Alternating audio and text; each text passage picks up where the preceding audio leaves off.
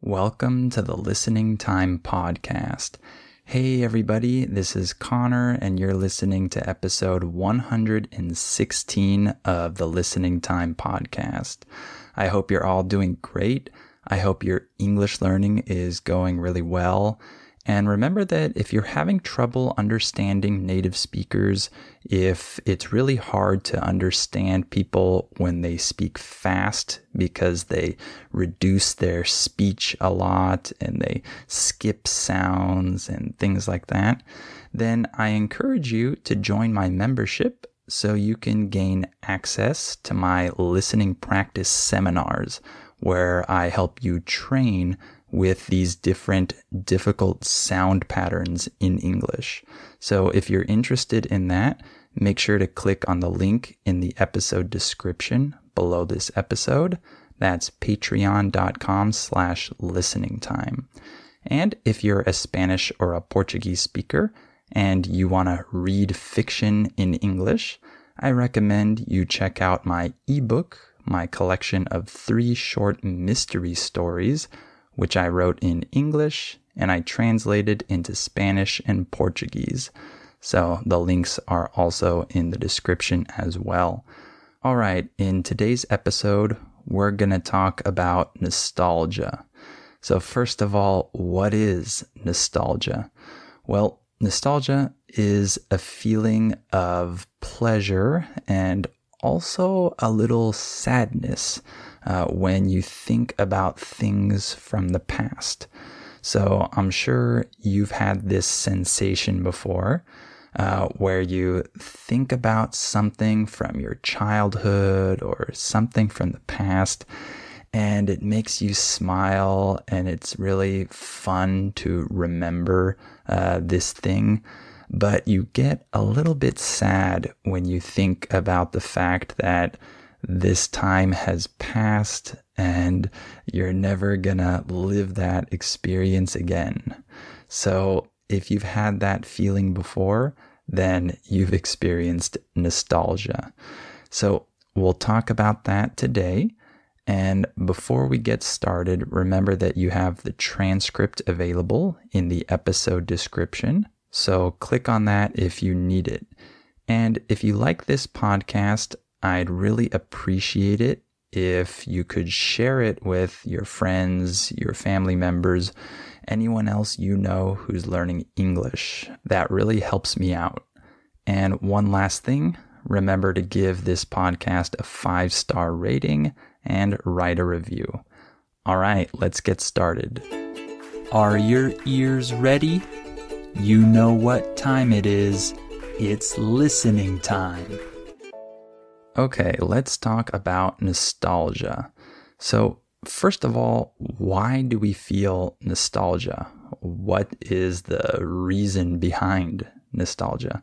Well, I thought of a few things. So, first of all, of course, we have a lot of memories that we really cherish. In English, the word cherish means that you really like something. Something is very important to you. It's close to your heart, so to say. So we have a lot of memories that we really cherish from the past.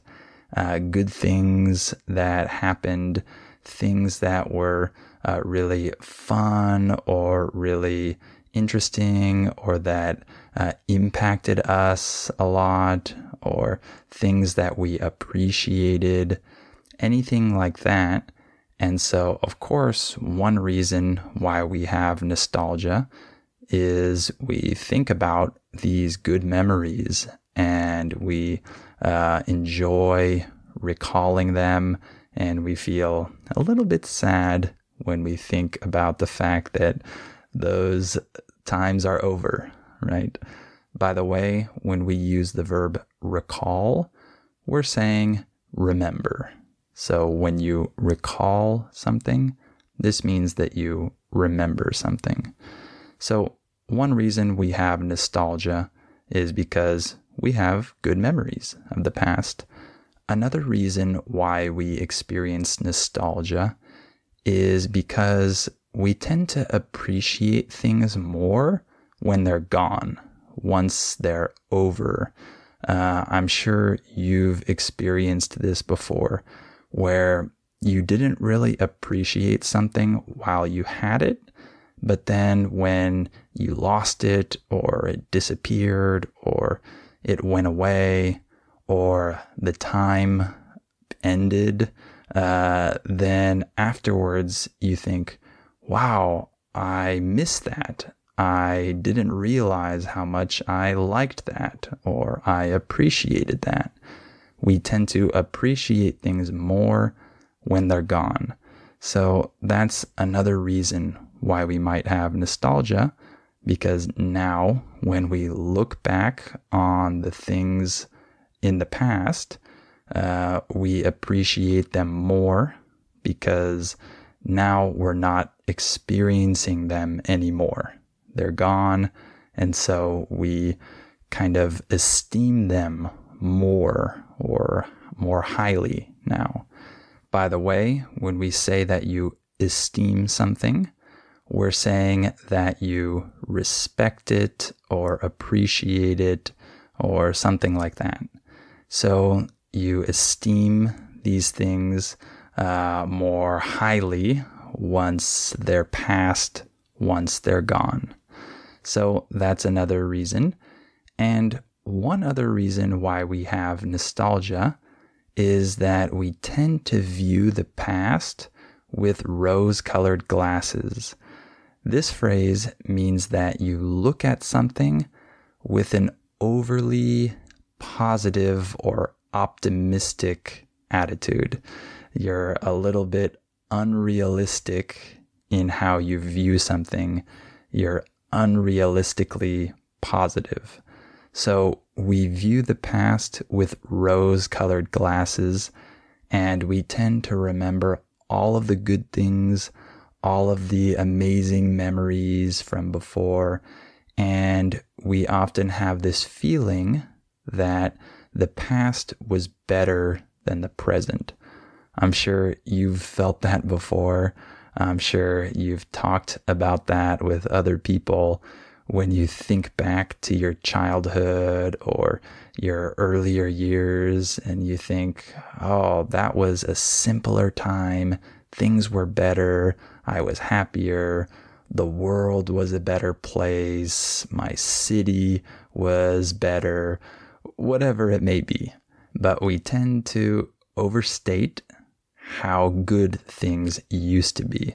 We view the past very positively when compared to the present. So those are all reasons why we might have nostalgia. We might feel this sensation when we think about the past, things that occurred before, things that used to exist, etc. Before we continue with the episode, let me tell you about our sponsor, Sleep Number.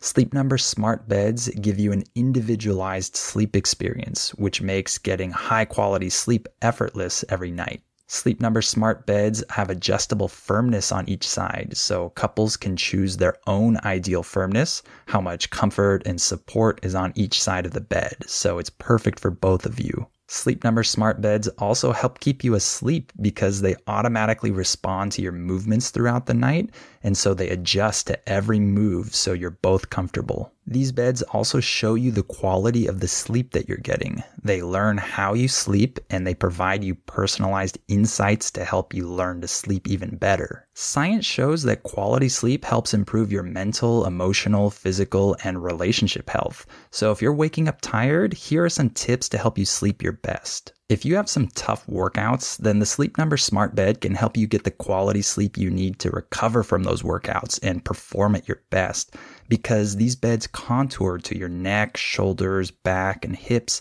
and so they provide you the support that you need, and there's even weight distribution for more comfortable sleep. And if you're feeling hot this summer, sleep experts recommend keeping your bedroom temperature at 65 to 68 degrees Fahrenheit for comfortable sleep. You can use your air conditioner or fan with your temperature balancing Sleep Number smart bed and bedding to help both of you keep cool and sleep just right. And do you and your partner disagree on comfort? That's pretty normal because 8 out of 10 couples prefer a different mattress firmness than their partner. But don't worry, because Sleep Number smart beds let you choose your ideal firmness on each side of the bed, and they automatically respond to your individual movements throughout the night to keep you both sleeping comfortably. My sleep number is 35 and my wife's is 40. But that's not a problem because each side of the Sleep Number smart bed can be personalized for our own individual preferences. And let me mention one other benefit of getting quality sleep, which is mental well-being. As a language learner, getting quality sleep is essential for my mental focus, so I need to get a good night's sleep. I'm sure you agree with me that sleeping well allows you to focus better when you're doing your language learning, and a Sleep Number smart bed can help you get that quality sleep. Sleep next level and unlock your unique potential with a smart bed that can perform as well as you. And now, don't miss Sleep Number's biggest sale of the year, where all beds are on sale. Save 50% on the Sleep Number limited edition smart bed, plus special financing for a limited time. Only at Sleep Number stores or sleepnumber.com. See store for details. And what provokes nostalgia? What makes us feel this? What triggers this? By the way, in English, when we say that something triggers something else, we're saying that it causes a reaction.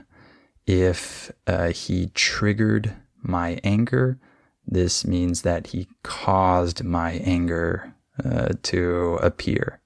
Okay? So what triggers this feeling of nostalgia? There are a lot of things, actually. For example, if you see an old photograph, you see a picture of you and your friends or something from the past, this might fill you with nostalgia when you think of those past days or the good times you had with your old friends. Songs can provoke nostalgia. When you hear a song from your childhood or a song that your parents used to listen to when you were younger, things like that, it can really bring up a feeling of nostalgia. It can really make you feel that way. I think that songs have that effect on me when I hear them.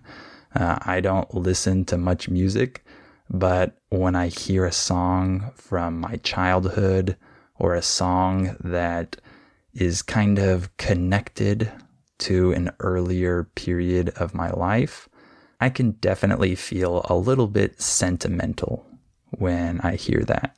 So songs are a big one. Even tastes and smells.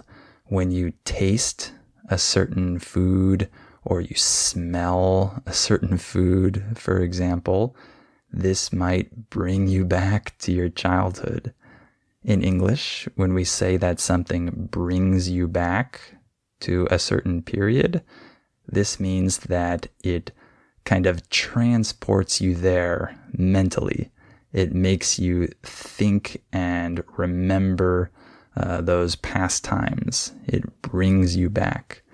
So this might be something that you've experienced before, where you eat some food that you haven't had in many years, and then it immediately reminds you of the past, of a time when you used to taste that taste or smell that smell, for example. So that's another one. Another thing that provokes nostalgia is when you return to places that you used to go to in the past. If you go to an old park that you used to go to as a young kid, for example, that can provoke a feeling of nostalgia when you think of those days when you used to play there. Or if you go back to your old high school or your old elementary school, this can definitely bring up feelings of nostalgia. You think of that time in your life when you attended that school. You remember walking around this campus when you were younger, and you recall those old memories of your school days. By the way, in English, the word campus refers to the buildings and the area that belongs to a school or a university. So going back to your old school can provoke this feeling, and you might just feel nostalgia when you're talking with someone and they say, "Do you remember when we used to ... Right? They kind of bring up that memory. They reference something from the past. So that can happen during conversations that you have with people that you've known for a long time, or maybe you haven't known them very long, and they just reference something that you both experienced separately. They might talk about something, some movie or something from the past that both of you watched as kids, and that can bring up this feeling as well. So there are a lot of things that can provoke nostalgia. So I want to talk a little bit about some of the things that I look back on with nostalgia.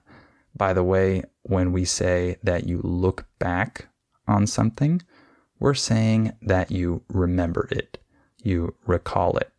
So I'm saying things that I remember with nostalgia. So let me talk about a few of those. One thing that makes me nostalgic is when I think about the time period when I was dating my wife.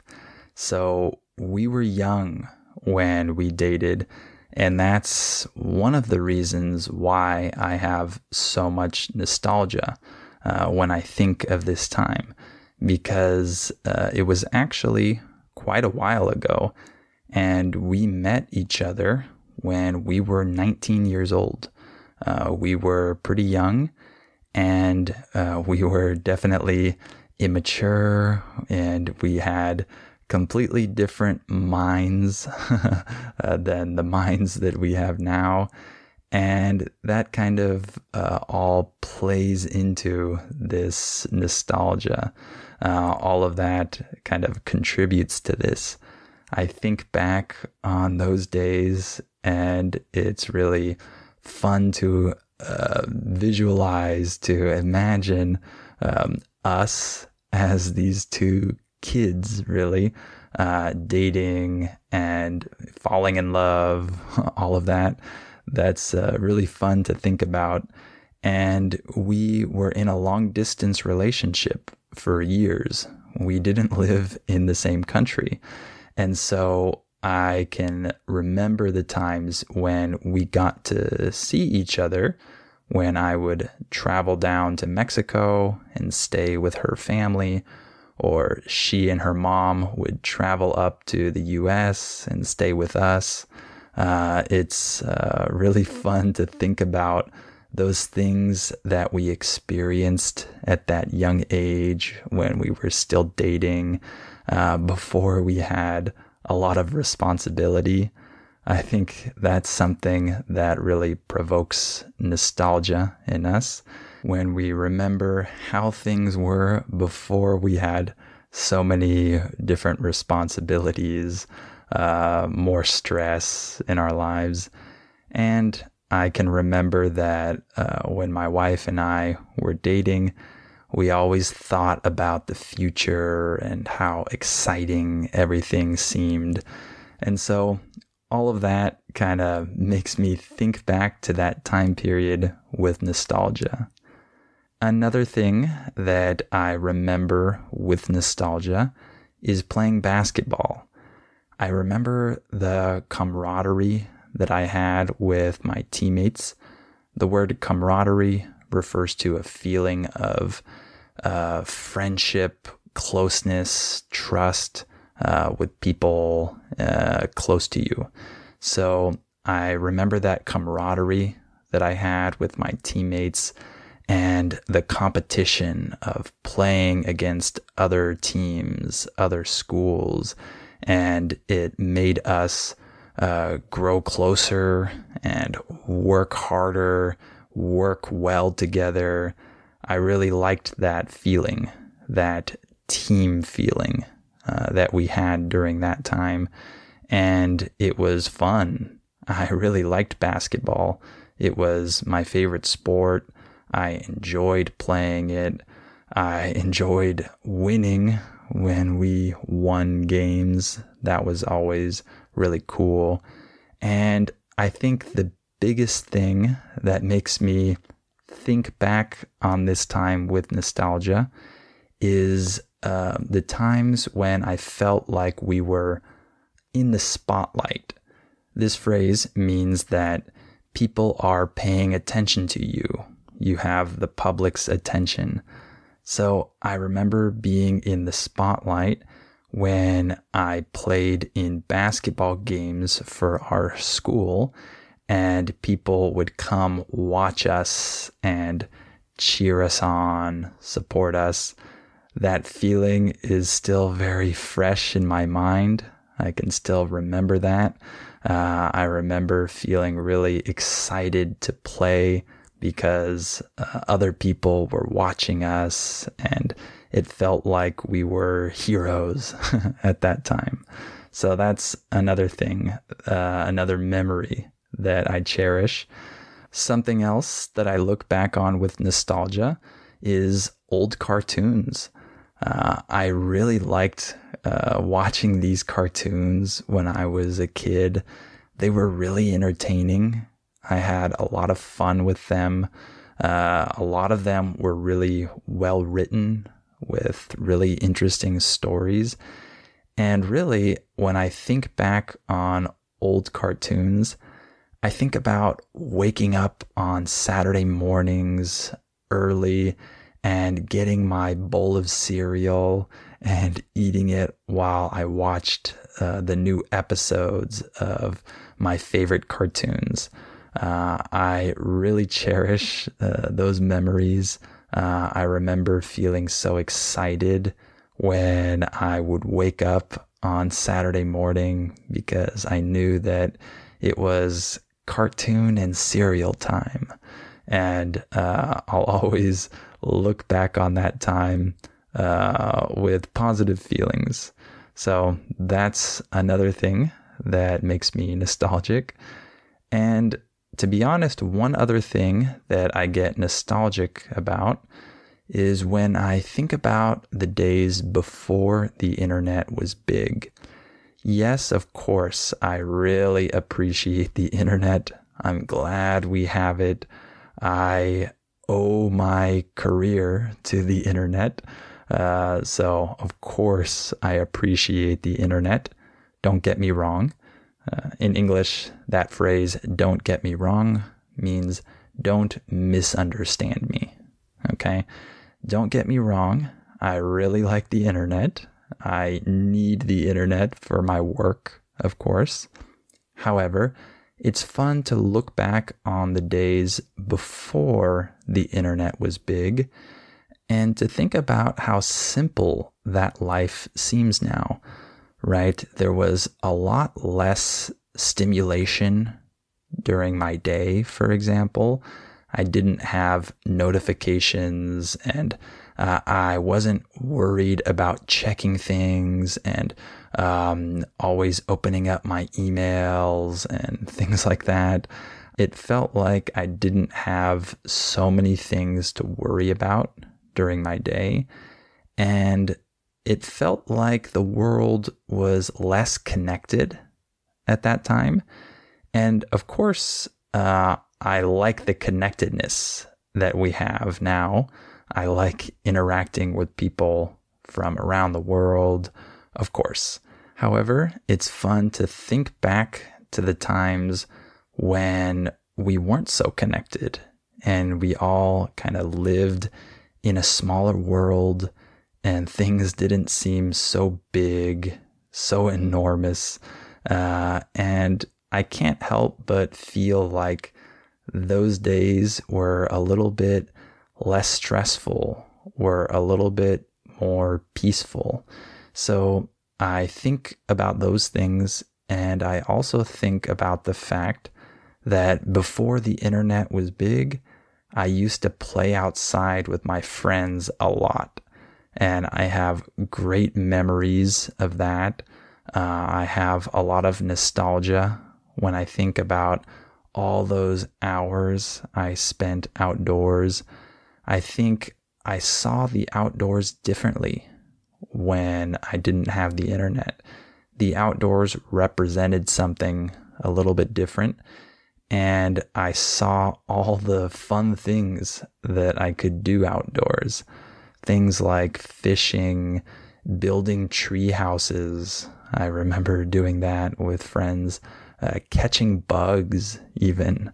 I remember catching bugs and collecting them and observing them.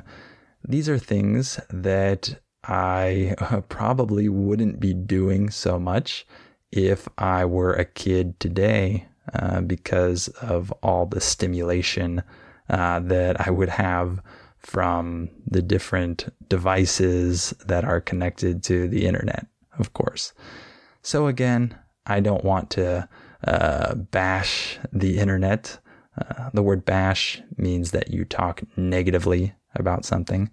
I don't want to bash the internet, of course. I really appreciate the internet, but I do get nostalgic when I think about the days before the internet was big. But if you're a really young listener, you might not even remember these days.